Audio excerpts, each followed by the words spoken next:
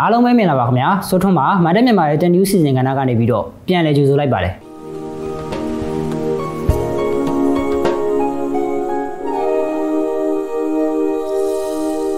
ပထမဦးဆုံးသတင်းတစ်ပုဒ်အနေနဲ့ကတော့ budget phone တစ်လုံးဖြစ်တဲ့ Redmi 9ရဲ့အချက်လက်တွေပေါက်ကြားလာတယ်ဆိုတဲ့သတင်းမှာထပ်ပေါ်လာတဲ့သတင်းအချက်လက်တွေကတော့ Redmi 9ရဲ့ display က 6.6 inch အကျယ်ရှိမှဖြစ်ပြီးတော့ SoC အနေနဲ့ကတော့ MediaTek ရဲ့ Helio G70 ကိုသုံးထားပေးမယ်လို့သိရပါတယ် RAM အနေနဲ့ကတော့ 6GB နဲ့လာမှာဖြစ်ပြီးတော့ Android 10 စနစ်ကိုအခြေခံထားပြီးတော့ MIUI 11 စနစ်နဲ့တွဲဖက်ပေးထားပါတယ်ဘက်ထရီအနေနဲ့ကတော့ 5000mAh ဘက်ထရီပါလာမှာဖြစ်ပြီးတော့ 80W fast charging စနစ်ကိုလည်းထောက်ပံ့ပေးထားပါတယ်။ဒါပေမဲ့ဖုန်းဝယ်တဲ့အခါမှာပါလာမယ့်အာသွင်းကြိုးကတော့ 10W စနစ်နဲ့ဖြစ်ပြီးတော့ 80W fast charging စနစ်ကိုတော့သီးသန့်ဝယ်ယူရမယ်လို့သိရပါတယ်။ထပ်ပေါ်လာတဲ့ဓာတ်ပုံတွေကတော့ Redmi 9ရဲ့ကြောဘက်မှာကင်မရာလေးလုံးကိုတက်ဆင်ပေးထားတာကိုတွေ့ရပြီးတော့ကင်မရာ megapixel တွေကတော့ဘယ်လောက်ပမာဏသုံးထားလဲဆိုတော့ကတော့တိတိကျကျမသိရသေးပါဘူး။အခုနောက်ဆုံးရရှိထားတဲ့သတင်းချက်လက်တွေကတော့ Redmi 9ကိုအခုမေလကုန်ပိုင်းမှာစတင်မိတ်ဆက်သွားမယ်လို့သိရပြီးတော့ဈေးနှုန်းအနေနဲ့ကတော့တိတိကျကျမသိရသေးပါဘူး။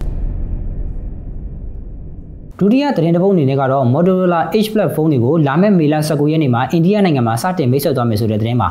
Motorola Edge platform တွေကတော့အမေရိကန်နိုင်ငံမှာစတင်ရောင်းချနေပြီပဲဖြစ်ပါတယ်ဒါပေမဲ့မေလ19ရက်နေ့မှာအိန္ဒိယနိုင်ငံမှာစတင်မိတ်ဆက်ပြီးတော့တရားဝင်ရောင်းချသွားမှာပဲဖြစ်ပါတယ်အိန္ဒိယနိုင်ငံမှာမိတ်ဆက်ပြီးသွားမယ် Motorola Edge Black ရဲ့ဖုန်းရဲ့ဈေးနှုန်းက$1600ကျော်လောက်ကျသင့်မယ်လို့သိရပါတယ် Motorola Edge Black ရဲ့ display က 6.78 inch အကျယ်ရှိပြီးတော့ Full HD Plus Curved AMOLED display ကိုသုံးပေးထားတဲ့အဲ့ဒီကောင်မှာ 90Hz screen refresh rate ကိုလည်းထောက်ပံ့ပေးထားပါသေးတယ်ဖုန်းရဲ့ဘယ်ဘက်တောက်မှာတော့ single punch hole selfie camera လေးကိုတက်ဆင်ပေးထားပါတယ်SoC အနေနဲ့ကတော့ Snapdragon 865ကိုသုံးပေးထားပြီးတော့ RAM အနေနဲ့ကတော့ 12GB ROM အနေနဲ့ကတော့ 256GB ဆိုပြီးတော့လာပါတယ်။ကျောဘက်မှာကင်မရာလေးလုံးကိုတက်ဆင်ပေးထားပြီးတော့ 108 megapixel main camera တစ်လုံး 16 megapixel ultra wide တစ်လုံး 8 megapixel telephoto lens တစ်လုံးနဲ့ 3D TOF depth sensor တို့ကိုတက်ဆင်ပေးထားပါတယ်။ Selfie camera အနေနဲ့ကတော့ 25 megapixel single punch hole selfie camera လေးကိုတက်ဆင်ပေးထားပါတယ်။ဘက်ထရီအနေနဲ့ကတော့ 5000mAh ဘက်ထရီကိုတက်ဆင်ပေးထားပြီးတော့ 80W fast charging စနစ်ကိုလည်းထောက်ပံ့ပေးထားပါတယ်။အဲ့ဒီအပြင်ကိုမှ 50W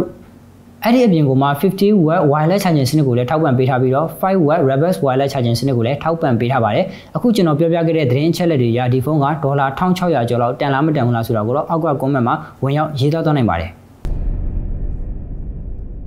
နောက်ဆုံးသတင်းတစ်ပုဒ်အနေနဲ့ကတော့ကျွန်တော်တို့တော့တကယ်ကိုအမှတ်ရစရာသတင်းတစ်ပုဒ်ပါပဲ Samsung Galaxy A21s ကိုတရားဝင်မိတ်ဆက်လိုက်ပြီဆိုတဲ့သတင်းပါကျွန်တော် Samsung Galaxy A21s ရဲ့သတင်းချက်လက်တွေပေါက်ကြားလာတော့ကကျွန်တော်သတင်းအနေနဲ့ဖော်ပြခဲ့မှုတယ်အဲ့ဒီအချိန်မှာကျွန်တော်ပြောခဲ့တဲ့သတင်းချက်လက်တွေက Samsung Galaxy A21s ရဲ့သတင်းချက်လက်အကြောင်းဖြစ်ပေမဲ့ကျွန်တော်က Samsung Galaxy A20s ဆိုပြီးတော့မှားပြီးပြောခဲ့မိပါတယ်အဲ့အတွက်လည်းဒီနေရာကနေပြီးတော့ကြည့်ရှုအားပေးတဲ့လူတွေကိုတရားဝင်ကျွန်တော်တောင်းပန်ချင်ပါတယ်အခုကျွန်တော်မှားပြီးပြောခဲ့တဲ့ Samsung Galaxy A21s ကတရားဝင်မိတ်ဆက်လာပြီပဲဖြစ်ပါတယ် Samsung Galaxy A21s ရဲ့ display က 6.5 inch အကျယ်ရှိမှဖြစ်ပြီးတော့ HD Plus Infinity O display ကိုသုံးထားမယ်လို့သိရတယ် SoC ဘိုင်းအနေနဲ့ကတော့ဘယ် brand ရဲ့ SoC ကိုသုံးထားတယ်ဆိုတာတိတိကျကျဖော်ပြထားခြင်းမရှိဘဲနဲ့ Octa-core 2.0 processor ကိုသုံးထားတယ်လို့ပဲဖော်ပြထားပါတယ်အခုမိတ်ဆက်လာတဲ့ Samsung Galaxy A21s ကို version 3 မျိုးနဲ့ဝယ်ယူနိုင်မှာဖြစ်ပြီးတော့ RAM 3GB ROM 32GB နဲ့ RAM 4GB ROM 64GB ဆိုပြီးတော့3မျိုးရွေးချယ်ဝယ်ယူနိုင်မှာပဲဖြစ်ပါတယ်ကင်မရာပိုင်းအနေနဲ့ကတော့ကျောဘက်မှာကင်မရာလေးလုံးကိုတက်ဆင်ပေးထားမှာဖြစ်ပြီးတော့ 48 megapixel main camera တစ်လုံး 8 megapixel ultra wide တစ်လုံး 2 megapixel micro camera တစ်လုံးနဲ့ 2 megapixel depth sensor တို့ကိုသုံးပေးထားပါတယ်selfie camera အနေနဲ့ကတော့30 megapixel single punch hole selfie camera ကိုဖုန်းရဲ့ဘယ်ဘက်တောက်မှာတက်ဆင်ပေးထားပါတယ်ဘက်ထရီပိုင်းအနေနဲ့ကတော့ 5000mAh ဘက်ထရီကိုတက်ဆင်ပေးထားပြီးတော့ 50W fast charging စနစ်ကိုလည်းထောက်ပံ့ပေးထားပါတယ်ရွေးချယ်စရာအယောင်တွေအနေနဲ့ကတော့အမဲရောင်အဖြူရောင်အပြာရောင်အနီရောင်ဆိုပြီးတော့ရွေးချယ်ဝယ်ယူနိုင်မှာပဲဖြစ်ပါတယ်အခုမိတ်ဆက်ခဲ့တဲ့ Samsung Galaxy A21s ရဲ့အနေဆုံးဈေးနှုန်းကမြန်မာငွေ3သိန်းဝန်းကျင်လောက်ကျသင့်မှာဖြစ်ပြီးတော့လာမယ့်ဇွန်လ19ရက်နေ့ကနေစပြီးစတင်ရောင်းချသွားမယ်လို့သိရပါတယ်လို့ပြောရင်းနဲ့ပဲကျွန်တော်ရဲ့ Tech News အစီအစဉ်ကိုဒီမှာနဲ့အဆုံးသတ်လိုက်ပါတယ်ကြည့်ရှုအားပေးတဲ့အတွက်လည်းကျေးဇူးအများကြီးတင်ပါတယ်ဗျ